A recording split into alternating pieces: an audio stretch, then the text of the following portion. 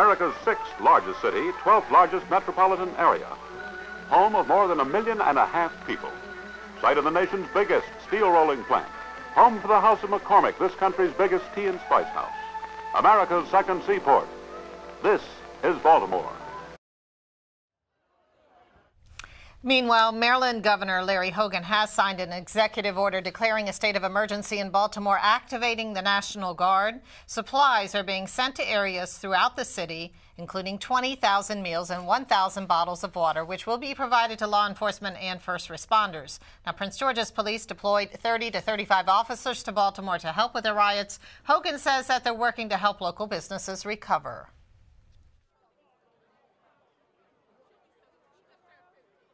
Photographer! He's press! Photographer! He's a photographer!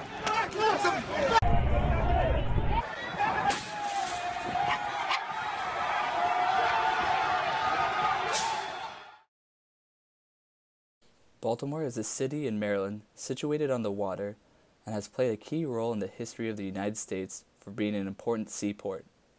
With the site and situation of the city followed the inhabitants. With inhabitants, then came development. With the development, the city naturally divided into different sectors, such as areas designated for exclusively industry, entertainment, and living. Some parts of the city, of course, are better than others, but is it being done in a natural way?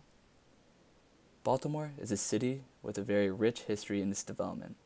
From a booming seaport with massive influx of immigration, goods, and services, to rapid decline, which ultimately resulted in an unrecognizable city from what it was once known.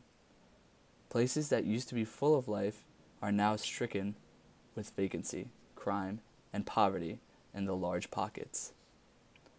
By analyzing the restructuring period of Baltimore in the 1960s, specifically with the Mount Royal Fremont project, we will witness how this shift began.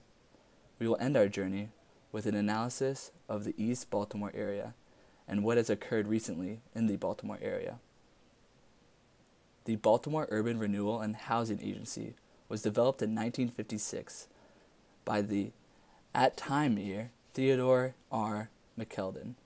McKeldin believed that the Redevelopment Commission did not need to be an independent sector, so he decided to combine the role of this group with the roles of city planning, as well as health and welfare departments, to create one singular agency whom had a common goal to essentially redevelop troubled areas of Baltimore.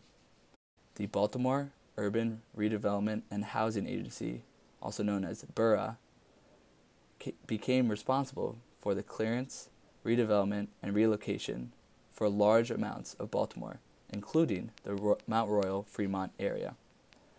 Part of the role of the BURRA was to go through various areas in Baltimore in order to survey the area and see what the conditions of specific areas were and whether or not the area should stay as is, be redeveloped, or be completely cleared and rebuilt.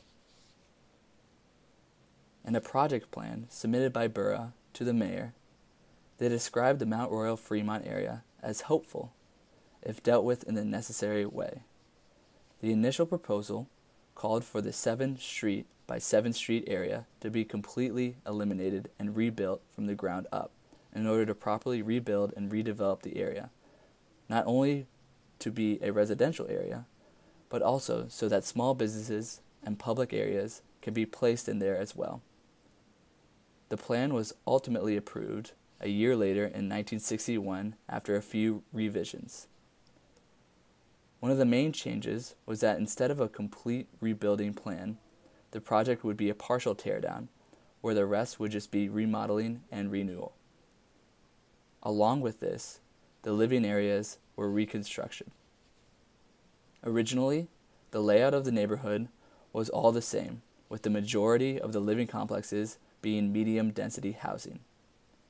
The new project plan proposed for various levels of living, with various types of living arrangements being separated by office buildings and stores. In the wake of the redevelopment of Mount Royal Fremont, thousands were without housing. Baltimore claimed the high-density housing for public space, which ultimately eliminated the opportunity for housing for thousands of people. When the majority of those who were relocated would end up in the newly redeveloped public housing facilities. But even then, these areas were not only overcrowded, but also only had a certain amount of space per facility. Another significant detail that added to the severity of the wake that occurred after the Mount Royal Fremont project was that this was only one of many projects that occurred between 1950 and 1964. In a study by Christopher Boone, it can be estimated that about 25,000 Baltimore citizens were displaced as a result of the redevelopment and the condemning of certain housing facilities. Along with this, it is estimated that about 90% of those who were relocated were African American. In the case of Mount Royal Fremont redevelopment project, it can be seen that the majority of people occupying the spaces that were claimed by the city were African American. This can be seen as a deliberate act to move this minority population elsewhere. The relocation process did exist, and oftentimes people did have the opportunity to live elsewhere. But the main issue was that the areas that they were now being moved to had a much higher rent. The landlords of the new areas called it an economic rent, but in reality, it was a deliberate way to keep the minority population out of occupying the new area as well. The only option for this population was to move into public housing, which could now have been a reasonable option, but out of the 17,000 housing units that were available in the 1970s, there were now 40,000 requests for public housing. The city had not only isolated the group, but had also forced them to figure out how they would be able to live somewhere else and afford it, as it became unrealistic that they would be able to acquire the limited public space that was being offered. This was not only seen as forced homelessness amongst a larger population, but also successfully created segregation in the living communities. With any city, the decline has a plethora of reasons as to why it occurred, but in the case of Baltimore, it is safe to say that a major reason is that it was centered around its previous housing and development practices of redlining, deliberately done and natural by any means. The effects are still being seen to this day. Some areas are impacted more than others. We specifically focused on the East Baltimore and the Mount Carmel neighborhoods, both of which are currently undergoing a complete 360 in its urban renewal.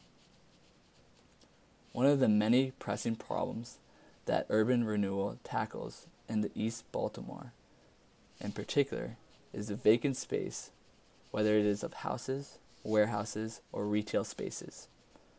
Large sections of once lively streets and neighborhoods are now desolate and unkempt. Imagine playing outside of your house as a 7-year-old, only to face the other homes that were busted out with windows and boarded up entries.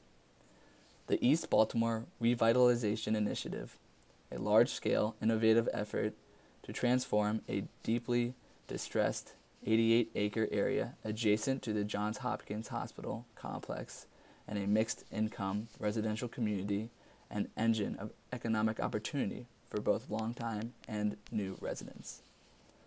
The residents of this area have the second lowest median household incomes in Baltimore City, and only half of those working age are considered to be in the workforce, being either employed or looking to work. A nonprofit entity, East Baltimore Development Incorporated, was established to manage the 20-year project. Economic inclusion is central to the fundamental purpose of the East Baltimore redevelopment, which is to repair and enhance both physical and human capital. As the project has progressed, it was clear that the linking economic inclusion to strengthen the workforce development efforts was critical. The bottom line is that the right commitment and policies can ensure that development projects are about more than just physical improvements. They can also strengthen local businesses, provide new opportunities for job seekers, and build the economy of often struggling communities.